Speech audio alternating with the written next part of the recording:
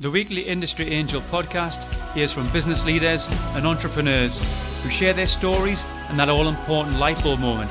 This can inspire us all, and maybe scratch that itch and kickstart that idea that keeps you awake at night.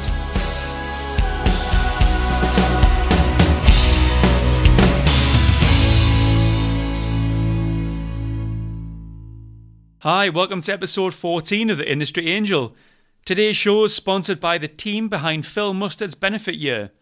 Durham and England cricketer Phil will be working tirelessly this year to raise money for his chosen charities. The Children's Heart Unit at the Freeman Hospital in Newcastle, the Chronicle Sunshine Fund and the PCA Benevolent Fund. There's a full year of events for you to support, invite your guests to.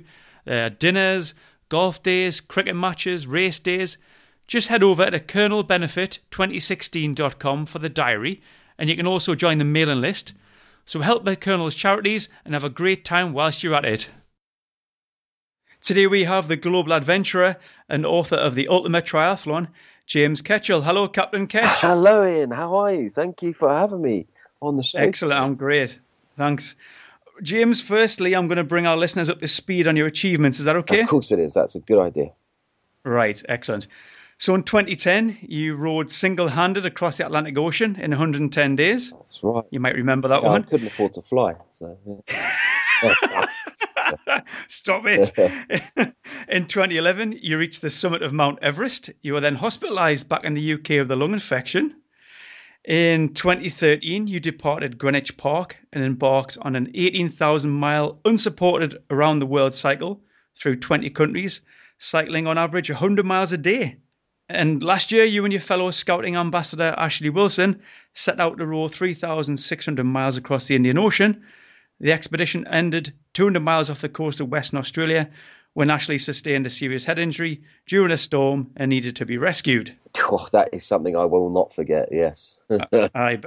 Well, you are indeed a global adventurer, James. Yeah, thanks. Actually, crikey, 2 months ago, I was, I always thought lightning will never strike twice. And 2 months ago, I was in the Atlantic Ocean. I was sort of working, really. I was taking a guy across the Atlantic in a custom-made pedalo. Now, it's not the type of thing you would see on Hyde Park. Yeah, it's pretty... The ones with the little slides off the end? I wanted a slide, but we were not allowed one. And it was a real bespoke custom boat. It was brilliant.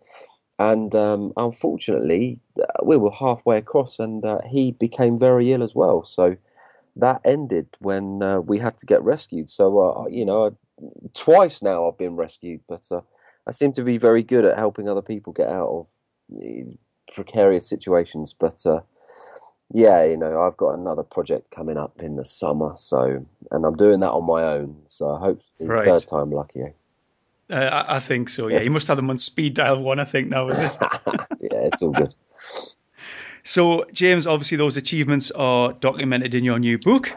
Yeah, it's the whole book is, I set out to write this. In fact, I wanted to write the book 2 years ago when I got back from cycling around the world. And it's actually it took me quite a long time.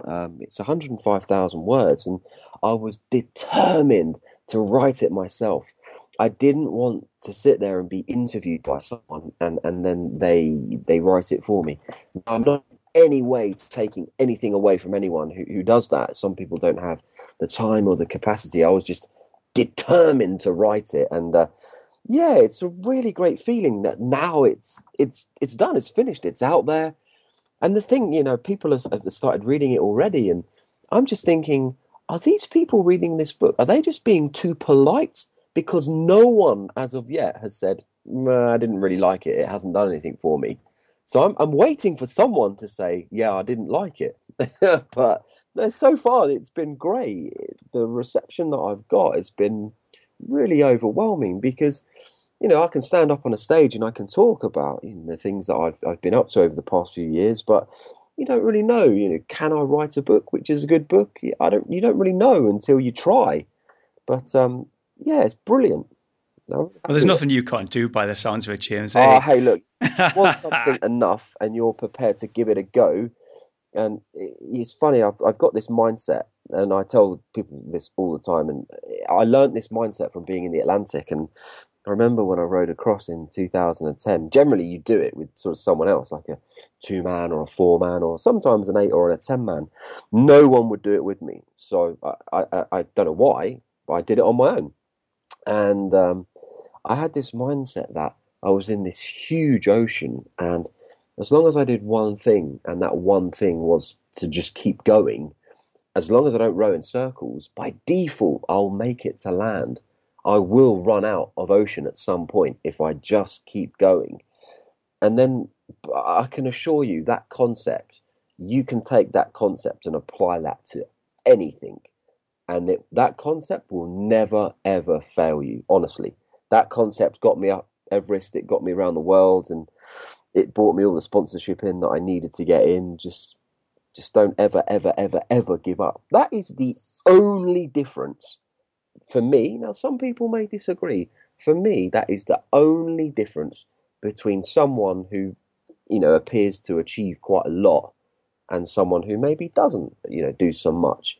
You don't have to be a smart person. You just have to be someone who just simply doesn't give up. That's certainly in I my think, experience James, anyway. and I was going to say, James, what you often say is that it's the starting that's a hard part. Yes, very much so. It's having, I suppose, the human beings are programmed to stay within their comfort zone. So stepping out of your comfort zone and doing something new and going into the unknown, the human brain is not programmed to do that. But if you stop, take a step back and think, well, okay, I want to achieve this, but I need to do this, and this, and break down what you're trying to achieve into little chunks. And you just keep working on those little things. Ultimately, it all comes together. And once you've taken that first step, that is, in some way, you've made a commitment to do something, whether it be, I don't know, set up a business or climb Everest or row a boat or across the Atlantic, whatever. You've made that commitment to do that. And all you've got to do is just keep going with all the little jobs that you've broken down that will get you to that ultimate goal. It's just having the guts, I suppose, to take that first step. Certainly, that's what I think anyway. James, if we take your Atlantic trip, Mm. 110 days, I think it was. Yeah. If you're going to break, do you sort of break that down into little chunks, weeks? I mean, how do you do that? Well, firstly, I shouldn't have even been out there for that long. Right. Generally, sort of an average time to row a boat solo across the Atlantic is about 70 to 90 days, something like that. Now, in 2010, there was a massive volcano that erupted in Iceland, and it chucked up an ash cloud, and that grounded sort of flights all the way around. It made it quite difficult getting there on time. But one of the things that did sort of have a huge impact was there are a lot of low pressure systems in the weather system that particular year. And what happens is these low pressure systems, they switch the wind direction and they blow the wind back. And so instead of being blown across, I was blown back. And Wow. what should have taken 70, 80, 90 days took 110 days. But you just take it day by day. If you can survive the first 3 days at sea, I promise you, you will be able to survive 3 months. After 3 days, or maybe a week at most, it is all in your head. The rest of it really is. Rowing an ocean. Some people may disagree, but it really doesn't. It's not a physical feat. It's a mental feat. Anyone could step in a boat and row an ocean tomorrow. If you're not very fit, you just row a few hours a day, and then you just start building up and up and up. And believe you me, after a couple of weeks, you will know how to row. You'll drop weight, you'll get fitter, and you'll get stronger day by day. And every day that I spent out there, I knew I was getting stronger. I was getting closer, I was getting physically stronger, and I was getting mentally stronger as well. And it's really funny that I ended up climbing Everest, because I actually broke the Atlantic down and I looked at it like a mountain. I thought, well, all I have got to do is get to the halfway point. If I get to the halfway point, that is the summit. That is the top for me. And then all I've got to do is come down the other side.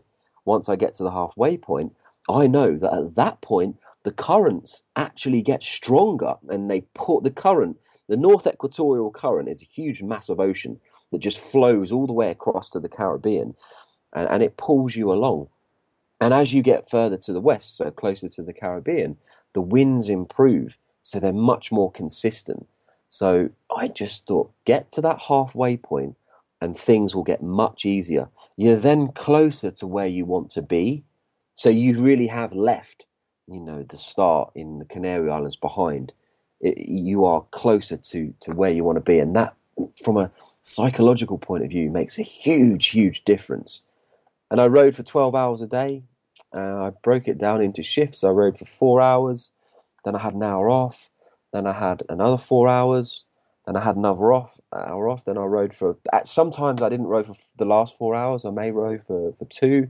So I averaged between 10 and 12 hours a day. Then I'd sleep at night and just used to let the boat drift, really. The currents and the winds tend to blow it the right way. Tend to. Yeah. Most of the time, it's just every now and then you'll get a weather system that will come through and it will last for maybe 2 weeks. So for 2 weeks, you might get blown back. But there's things you can do to minimize that. You can drop something called a para anchor, which is a big parachute that sits in the water. And as the boat's getting pushed back, it creates drag, just like how a parachute works. So it just it doesn't stop you from going backwards. It just slows that process down, minimizes your loss of ground, basically. So, yeah, and believe you me, that is when you will find out when you really want to be there or not. And there's nothing, you can't just get out and walk home. And when you're caught in a storm, being in a small 5-meter long ocean rowing boat, it's like being on a roller coaster ride. But no matter how loud you scream, it's never going to stop. It's really interesting. You said your mental strength got stronger, and I'm trying to think, how do you find that? How did you get that feeling that you were getting stronger? Because I knew that every day was a day closer, and I knew that my body was adapting as time went on. I was getting fitter, I was getting stronger, and I was surviving, if you like. Initially, when I first started, like the first few weeks, I was very apprehensive. Everyone would question themselves at some point, and you start to think, "Oh, gee, can I do this? I'm not really sure, but I'm doing it." And you get stronger as time goes by, and you're surviving, and you get to a point, and I'm telling you, this is what happens when you get to the halfway point. The reality kicks in. You think, I'm really, really going to do this. Because at the beginning, rowing 3,000 miles on your own, you can't really comprehend that. You can't even visualize finishing. When you're only covering maybe 30 or 40 miles a day, it doesn't take a genius to do the maths. You're going to be out there for quite a long time. And it just doesn't, it takes quite a while to sink in what you're actually doing. And you go through these different phases. When it hits you what you're doing, you can sort of think, oh, crikey, this is crazy. And then you kind of go through that. Well, okay, keep going. And then you get to the halfway point. Then you think, wow, I'm really going to complete this. Wow. Then your mind changes. Then you really want to be out there. So once you get to that halfway point, things get much, much easier. You become extremely motivated. You want to row every day. You don't want to go to sleep. You want to get up and row. Because all of a sudden it's not real in the beginning because you're too far from your goal to visualize what it's going to be like. But once you get closer to that goal and you start to realize, I'm really going to do this, it's being out there is just awesome. You wake up every day super motivated, and you want to eat as much as you can to keep your energy up, and you don't want to be sitting there doing nothing. You want to be on the oars because every stroke, and now that is an amazing feeling. I'm quite often asked, what's the best feeling you've ever had? Was it standing on top of Everest, or what was it? The best feeling that I've ever had, and I don't think I'll ever be able to replicate this. Maybe something that might come close would be perhaps one day having children. I don't know. That's not really in my destiny. When I rode into Antigua, into English Harbour, after almost 4 months of being on my own, and I saw everyone, and My Yeah. parents weren't there because the flight was grounded due to the ash cloud and things. But somehow the word had got out to the locals in in English Harbour that this lunatic from Britain who'd been out on his own for all this time was about to row in, and there was hundreds, I mean hundreds of people everywhere, and it was like being a celebrity for a day. Guys were coming up to me saying, "Oh, can my wife have a photo with you?" Doesn't happen anymore for some reason, but it was just unreal. And It must have been the lovely blonde hair and the beard that people liked. yeah, exactly. But that feeling, to this day, I've never experienced that feeling again. It was Right. unreal, very difficult feeling to describe. But I guess it was probably a feeling of, I guess in order to explain to someone what that feels like, I would probably say, think of something that you want to do and work towards that for, I don't know, 3 or 4 years. That's how long it took me to get the row off the ground and get ready. And think about that every day and get yourself out there and do it. And once you've accomplished that goal, that's kind of what it felt like, I suppose, to arrive in Antigua. It was a crazy feeling. That's a great way to think about it, and especially some of our listeners who are in the business world. I'm sure 3 or 4 years goes by, and looking back, they would never have thought they would get to where they are. Yeah, exactly. So that Yeah, feeling of them succeeding, wow, I've now gone from, having one employee to 200 and we're turning over, I don't know, £10 million a year. That feeling of achieving that would be similar to probably, me arriving in Antigua. Be sure. just an amazing thing. You mentioned there about getting to the halfway Mm. point across the Atlantic and it being similar to reaching the summit, maybe. Mm. And breaking it down, talking about Everest, are some of the base camps sort of, do you tick them off in your mind? I've made it here, I've made it there. Hey, Is that that's really interesting what you just say, because that is exactly how I broke Everest down. I climbed from the south side, so you have so that's via Nepal. You've got base camp, you've got camp 1, camp 2, camp 3, camp 4, and the summit.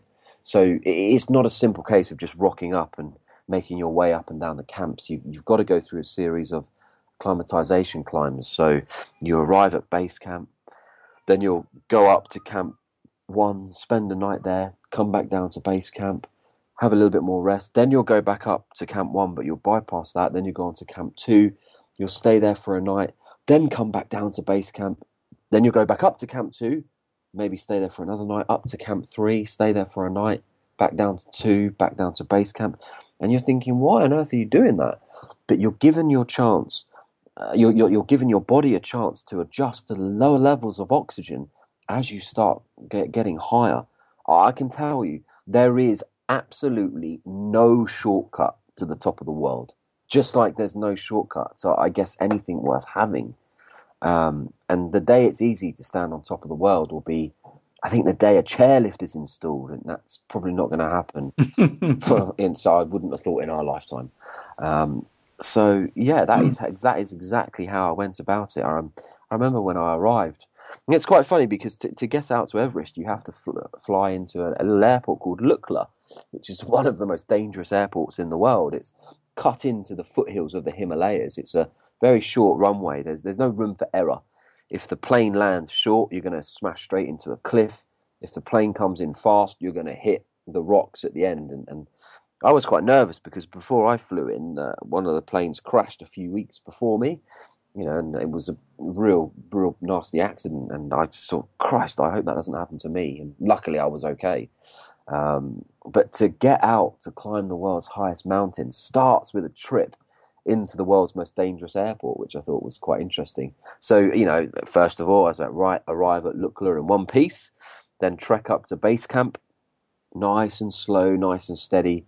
There's a lot of, believe me, there's a lot of testosterone floating around out there. I can imagine. And what you do not want to do is get sucked into that. You're going to have a lot of people trying to race up to the front. You've got people boasting about how many marathons they've been running here, there, and everywhere, and how fit and how psyched up and how they're going to smash it. But yeah, Everest is a real leveler. Something that I learned out there, and that is never ever judge a book by its character, because the guys who I thought, in the very early stages, who were flying off ahead and appeared to be very, very fit and strong, they actually fell by the wayside as we got higher up and things got harder. And it was the people that just kind of kept themselves to themselves. They were nice people. They just cracked on. They weren't racing off at the front. They just plodded along. Those guys were the guys that actually started to get stronger and, excelled. And I remember there was I say elderly, well, she wasn't really an elderly woman, but there was someone in her 50s who was out trying to summit Everest. And she was using our base camp facilities, and she looked very, very weak to begin with. She went on oxygen very, very quickly. Usually, most people go on oxygen around sort of Camp 3 upwards, which is about 7,000 meters. But she was on oxygen way before that. And I just, quietly thought to myself, you have not got a hope in hell in getting to the top. But blow me down. She did. She just kept going and just plodded along at her own slow rate. And she got to the top when so many others didn't. It was really interesting out there watching how some people come to the front naturally and some people, don't. It was really interesting. I learned a lot. But so for me, though, the hardest part of Everest was actually getting out there. It's really climbing it's not technical at all. If we brought Everest down to sea level, you and I could run up it. It's really not that difficult. It's just the fact that it's so high. Everything is so difficult because of the lack of oxygen. That is, you have also got the ice fall, which is a particularly dangerous part of the climb. That is very treacherous. But apart from that, the rest of it's relatively straightforward. But it's over fairly quickly. From door to door, me leaving my house and getting back home, I think I was only away for sort of 6 weeks. And you're with other people when you're out there. So if you compare that 6 weeks to spending 4 months on your own, it's just totally, totally different. But certainly getting there was difficult. I needed to raise the best part of £30,000. And just for Everest, yeah? Yeah, just for Everest. And, I'd raised some sponsorship and stuff for the row. That's how I managed to make that happen. And I got quite lucky. But I thought, I don't know how I'm going to do this. And I kind of went back to that mindset. Well, I got across the Atlantic by just not giving up and just simply by keep going, really. So I thought, if I take that mindset and apply that to trying to raise funds, it doesn't really matter whether it's sponsorship or funds for a startup, funds for a new business, or whatever it is. If I just continue on a daily basis to send out hundreds of emails and make as many calls as I could in a day. And it was funny because I, by accident, became this default salesman. And I was chasing things down every day. I never, ever gave up. And let me tell you, it was so demoralizing for months and months and months. I wasn't getting anywhere. And I just rode across the Atlantic. So I had a fair bit of credibility behind me. Sure. But one day I had a lucky break. This guy from Ben Sherman, they make shirts, Ben Sherman shirts, I got a reply from him. And he said, listen, I can't really do anything for you, but I think what you're doing is great, but the one thing that I can do, apart from giving you money, is I can give you this spreadsheet that our marketing people use. I shouldn't really give it to you, but I feel that this could help you.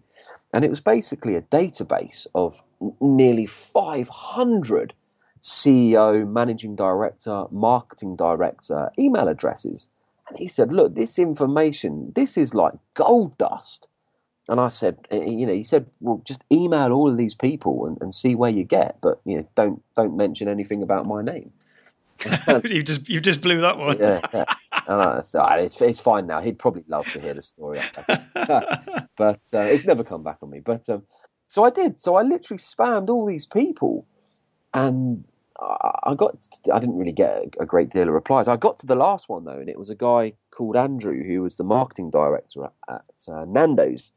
And I was like, we all know who in the UK, they make great chicken burgers. Most people know who Nando's are. I just thought I can't really see the connection between climbing Everest and Nando's sponsoring me. I don't know why they would. But I thought, well, if I don't send the email, so I sent the email. And literally, I kid you not, half an hour later, the phone rang, and it was this guy called Andrew, and he said, James, and I'm not kidding you, these were his words. He said, James, I've just got your email. This is bloody wicked, but tell me one thing. Do you actually eat Nando's? And I was like, yeah, I love them every day. But I can morning, noon, and night. But I can only eat lemon and herb chicken burgers, which is true. I can't have anything hot. And I'll put my hands up and say I am a big girl's blouse. I can't eat anything hot. So, and the guy said, well, that's crazy. You rode the Atlantic and you're going out to Everest and you can't eat our hot sauce. And I said, yes, that's correct. And he said, I love the angle. And they ended up becoming my title sponsor. I had to become Barcy the chicken, which is their mascot. And they tracked me up and down the mountain. Yeah, thankfully I didn't have to dress up as it. But honestly, right, I kid you not, I was not going to send that email.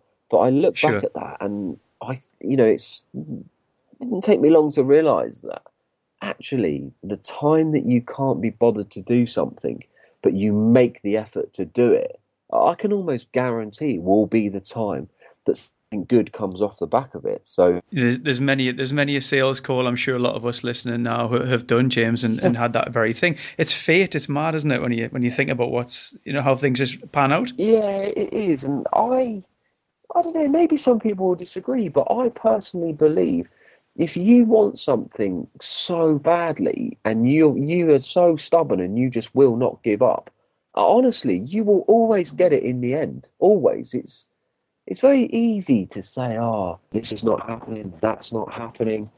But ultimately, if you take control of a situation and just get cracking and never give up, you'll always get there.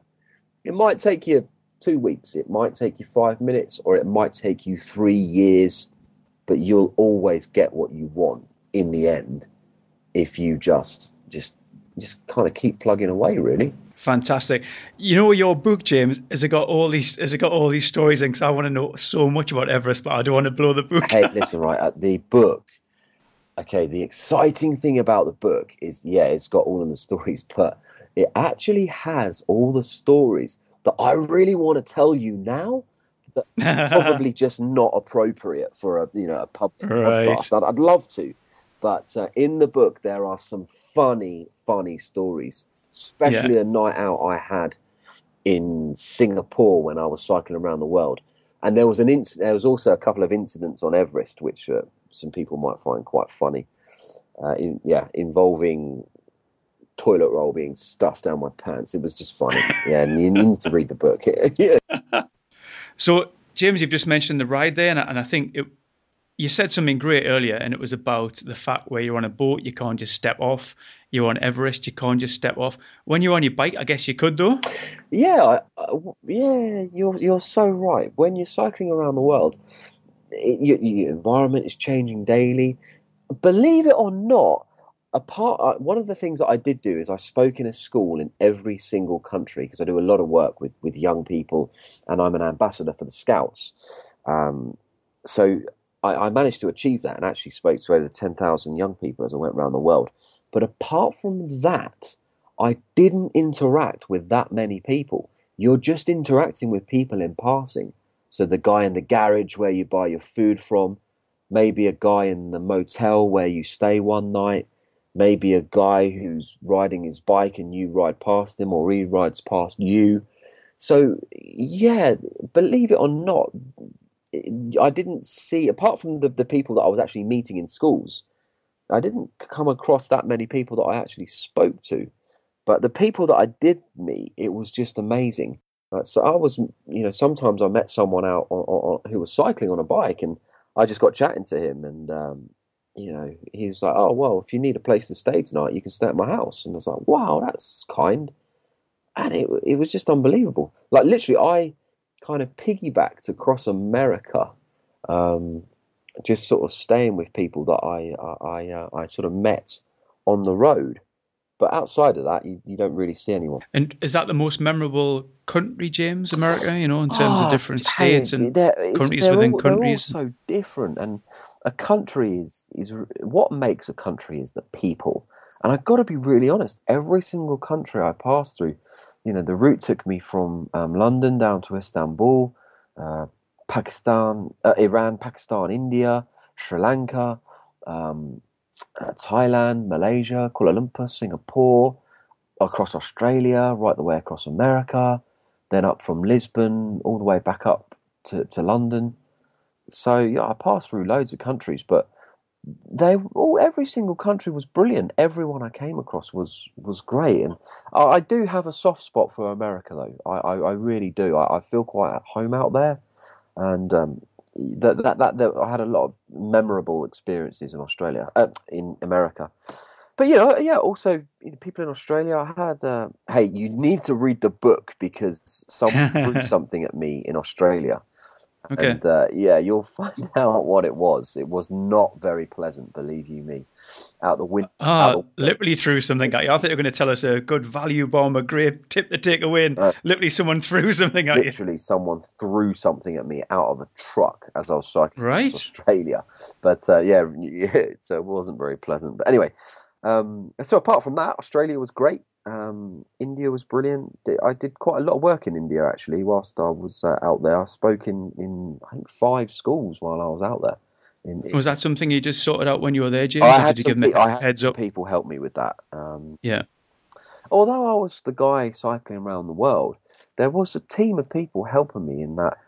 I had sponsors that had believed in me and helped me make it happen when so many other people were like, yeah, good luck. We can't sponsor you, but good luck. And every now and then someone will come along that will take a punt on you. And that's why I Hmm. didn't want to let these people down. That's why I managed to get around. There are times where you kind of think, gee, what am I doing? But for me, you think of the people that have helped you. You don't want to let them down by saying, "Wow, yeah, I've come home now because I didn't really like it, or I was tired and I couldn't really do it anymore. It wasn't what I thought it would be." So I was the guy sort of taking all the glory for it, especially when I got back. But actually, that wouldn't have been able to happen if it wasn't for a lot of people behind the scenes.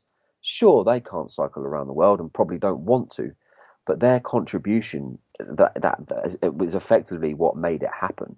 So yeah, I'm always conscious of that. You see on TV, you see all the glory of people achieving things, but you generally can't achieve stuff. There's only so much you can do on your own. I'll tell you that. If you really want to take things to the next level, you've got to be able to get a good team around you and get people that you trust and people that can help you. And that's the only reason a lot of stuff came together because I was lucky enough to sort of come across people that helped me, not just financially, but gave me advice and was setting things up for me and just doing intros for me and just made things a little bit easier. And no doubt also in the back of your mind, James, you're going to be thinking of some of the charities that you'd be helping along the way. 100%, yes. I was raising money for a wonderful little children's charity as I cycled around the world, and that was really important. So, it was one of these things. The more people knew about what I was doing, I had no desire to be a celebrity. I hate that kind of celebrity culture. But the more people who knew what I was doing, the more we would raise for the charity. So, yeah, you need that. Yeah. And I know you've got another project on the horizon. Yeah, that's absolutely right. I am rowing a boat around Great Britain this summer, non-stop, unsupported. So I can't get out every night. I have to. It's almost. You see, people think, well, that's not such a big deal, right? But actually, it's almost 2,000 miles to row around Great Britain. I'm Right. Wow. starting from St Catherine's Dock in London, just by Tower Bridge, and I come out Hmm. and I go clockwise all the way around, and I can't get out of the boat until I finish. But what makes it particularly difficult with rowing around Great Britain is that you're constantly battling the tides, and you're constantly monitoring the weather because you have to drop an anchor when you want to rest. So when you're out in the Atlantic or crossing any ocean, if you don't want to row, that's fine. You're not going to hit anything. You just let the boat Yeah. drift. Whereas you can't do that when you're going around Great Britain. You have to drop an anchor, but you have to be in a place where it's safe to do that. There's sections where there's not much. You can come into marinas and drop an anchor in a marina, but you Okay. can't get out of the boat. You can't take any support at all. So how far off the coast do you normally row? It all depends really on whereabouts I am, but quite often Right. close. So, for instance, when I row, past Brighton, you would be able to see me, literally rowing past Brighton Pier, and that. What about when you row past my house at the northeast here? Well, who knows? Exactly. So if you're on the coast, you might be able to see me. So most of the time, I'll be rowing quite close. And the really good thing about that is it means that I will still have 3G, 4G on my phone. That was my next question, social media. Exactly. Now that will open up another world of content that I can deliver. So, Sure. Updating YouTube videos, blogs, every other day. People will be able to track me. And it's really cool because people tracking me, I can put out on social media, well, actually, I'm going to be rowing past this point tomorrow. And people can come out and watch me row past. And you see, that makes it real. When you clear off to the other side of the world, rowing across the Indian Ocean or the Pacific or whatever, it's a huge achievement. But you're so far removed from the UK that people can sort of lose sight of it. But here, it's real because you'll be able to come out and see me. Media can come out onto a boat and come and interview me and stuff. So I'm really looking forward to it. And ultimately, the reason I'm doing this is I've got a wonderful, wonderful charity again that I'm working with, and that they're called Over the Wall. And they're based in Hampshire, but they operate throughout the UK. And they provide camps for families who have terminally ill children. And I've seen the work they do, and it's just awesome. They're really doing some good stuff. So if I can go away and do something crazy and at the same time raise some good cash for them, I think that's a really good thing. So yeah, watch this space in June this year. So only a couple of months away. And how long will that take you? I am hoping and estimating a couple of months, something like Couple of that. months. So I'll be out at sea for a couple of months. Right, we need to keep an eye on that. Yeah, absolutely. We can do some blogs and some podcasts from literally on the boat. The next podcast we could do that on the boat. Wouldn't that be so cool? Right, let's do that. We'll definitely do that. Well, that's brilliant for Over the Wall. I'm sure they're super pleased. Yeah, they're happy. They're a great bunch of people who are trying to do some great things. So I am really pushing it hard for them. It's difficult because sometimes people don't donate to charity and stuff. It's difficult, but actually most people can afford to donate 50p or a quid and just whack it on a Just Giving site. So put a quid on the site, and if every person who knew about my GB Road did that, or I spoke to, you'd raise a huge amount of money, huge. So yeah, it's hoping we can really push it this year for them. Well, what we'll do, James, we'll put some show notes together and we'll link over to Over the Wall's Just Giving page and make sure that's on there. Yeah, that would be super. Yeah, appreciate that. And I know you're also going to give us some signed copies of your book as well to run a competition. That's great, thank you. No problem at all. I've got some. In fact, they're sitting right in front of me. I'm looking at them now, so I'll get them signed up and we'll get that sorted out. That's no problem at all. Brilliant stuff. And also in the show notes, James, we'll put all your links together. You've got jamesketchell.com, I think, or .co.uk, but we'll link to that. Yeah, .net, jamesketchell.net. .net, I'll make sure that's linked. And also your Captain Ketch is your Twitter name, I think? Absolutely right, yeah. There's a funny story behind that, actually. Go on, then. I will tell you, I will share it. When I rowed across the Atlantic, I did not have a Twitter account. So I thought, well, I better get one when I get home. I didn't really know anything about social media, about PR, about marketing when I first sort of embarked on my row. But you quickly learn. So I realised when I got back I needed to have a Twitter account. So I typed in James Ketchell, and lo and behold, James Ketchell was taken. Now, this James Ketchell happens to be an extremely wealthy, multi-millionaire entrepreneur. And I thought, oh, crikey, he's doing quite well. And so I thought, well, he's got James Ketchell, so I can't have that. but pretty much everyone calls me Ketch for some reason. Not many people call me James. But when I was in the boat, for a bit of a laugh, I was the only person, so making me the captain of the boat, I used to sign my blogs off Captain Ketch. And that nickname, Captain Ketch, just stuck like glue. And I thought, well, I wonder if the name Captain Ketch is available on Twitter. And sure enough, it was. So I thought, right, my Twitter handle is going to be Captain Ketch. And now everyone I quite often get emails or people to say, so tell me, what regiment did you serve with? For an actual, real captain, if you like. And I have to say, well, I actually wasn't. I'm a nautical captain. That's 100% accurate. But yeah, so the whole nickname of Captain Ketch came. It was quite funny. It just kind of happened. But I quite like it. I love it. Right, James. Well, look, we're stuck for time, so I really appreciate that. And let's do something when you're rowing around the UK. That sounds awesome. I'd love to. Be brilliant. And hey, listen, thank you for taking the time to listen to me speak today. And thank you to everyone who is listening to this. I really appreciate it. And at the end of the day, if I can go out there and do a few things, then now everyone else can go out there and do whatever they want. It's just figure out what you want to do and make it happen, really, I guess. Brilliant. Great place to leave it. Well, thanks for your time, James. No worries. Wow, how good was Captain Ketch? Right, competition time. There are a number of ways you can win a signed copy of James's book. I want you to contact me and tell me why you should win. There's a discussion in the LinkedIn group. There's a plug-in on the bottom of James's page on industryangel.com. There's a post on our Facebook page, or you can drop me a line at host@industryangel.com. So there's lots of ways you can enter. We'll pick a winner and James will personalise it for you. And how good would it be if we could all drop a quid or two to the Over the Wall Just Given page? That would be good. So until next time, I'm Ian Farrer, this is the Industry Angel, and thanks for listening.